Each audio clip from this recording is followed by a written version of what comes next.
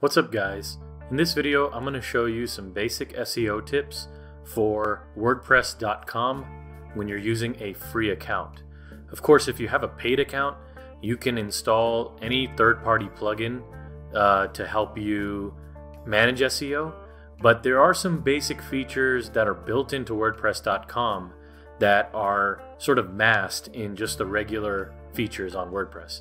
So the first thing I'm going to do is I'm just going to jump in here and edit this post. Once I've got this open, there's a few things you want to pay attention to. Now, I've only called this post Taj Mahal. Now, this was a post that I created in a past video. Now, the first thing you want to do is if there is a particular phrase or a search term that you are trying to target. So for example, maybe I just want people to find stunning Taj Mahal photo, or great or beautiful Taj Mahal photo, or something like that, and not just Taj Mahal, because when I have a general term like this, I'm literally competing with every site and page out there that talks about the Taj Mahal in any capacity. So this is way too general of a term. I'm going to go for something a little bit more specific. So I will put travel photo, or rather beautiful photo of the Taj Mahal.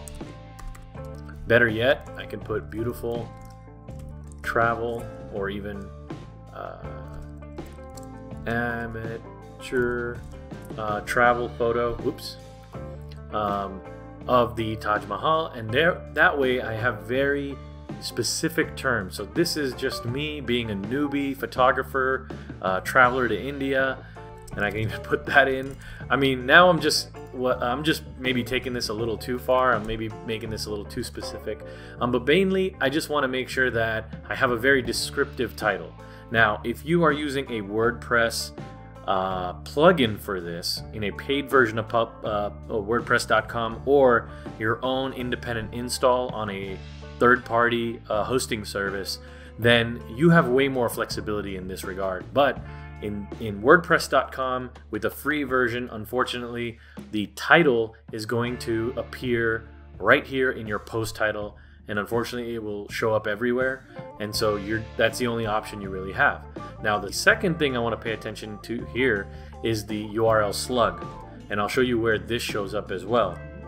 Now, I'm just going to plug in some words that are hyphenated here. So I'm going to put amateur travel photo, and that way some of the terms that are in here also match with up here, and as you can see, it generates that link here, and it shows up right here. So if I go ahead and update that and I go to this link, now you're seeing the title here. But what you also are noticing is that it also shows up here. Now this is what's called a meta title. Now meta tags show up in your code. So I'm just going to go here and view page source, and I'm just going to look for title. And as you can see, the title of the page shows up right here. And then if I want the description, the meta description, that's also in the code, and it's buried right here. So you see meta name description. The Taj Mahal is an ivory white marble mausoleum in the south bank of the Yamuna River, da da da da da da da. So it takes the first so many characters of your actual post and it plugs it in as your meta description. Now what I'm going to do with this instead is I'm going to replace that with more descriptive text, again, that matches what I have in the title. So I'm going to say I'm in amateur traveler, and I took a stunning photo of the Taj Mahal located in Agra, India. Now I'm just going to update here and kind of show you what that just did. So if I just refresh the page again, I go back to this meta description here, and you'll see that it actually took my text there and it plugged it in. And it took this, it's a first sentence, but then it continued actually. So going back here, you probably want to put in a little bit more text there to fill in that with stuff that has more to do with the title. So it's got to all sort of jive and match.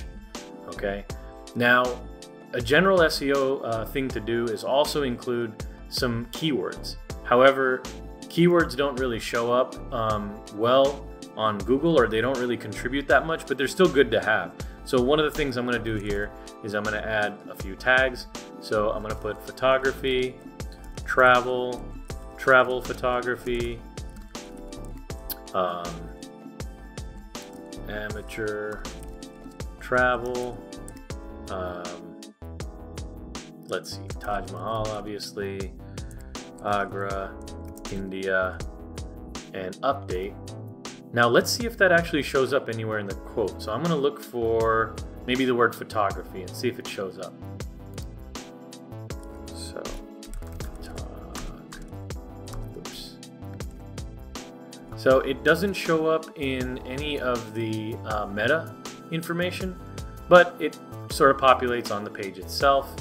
Right in this area. So it'll show up there with the other tags, but the point here is that at least it appears within the content of your page, which is also a contributor to SEO. So really we're looking at title, we're looking at description, which appears in the content, and then also your content as a whole, which is included here. Now I also promised you that I would change this uncategorized thing. What you want to do in WordPress is also uncheck this and create another category here and go ahead and add that category. So now it's added the photography category. There we go. Those are the basics of the SEO components in WordPress.com on a free account that will allow you to place a little bit better in Google and show that you have very complete content. The last little tidbit I wanted to show you was something known as Open Graph. Now in the code, what it looks like is it's right up here and it's automatically generated for you. And that's this whole block right here.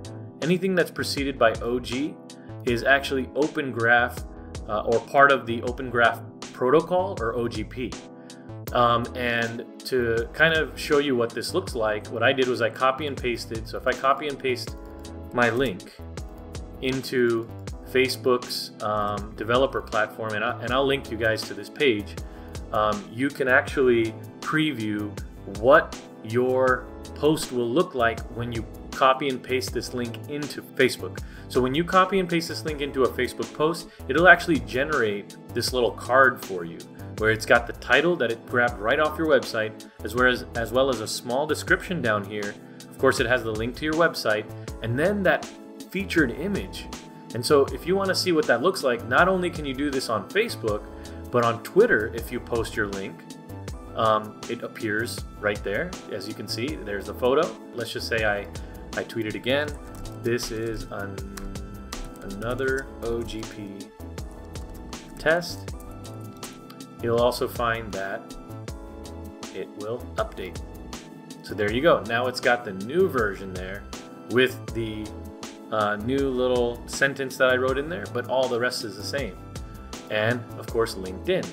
You copy and paste the link in, and it will actually generate this card for you here as well.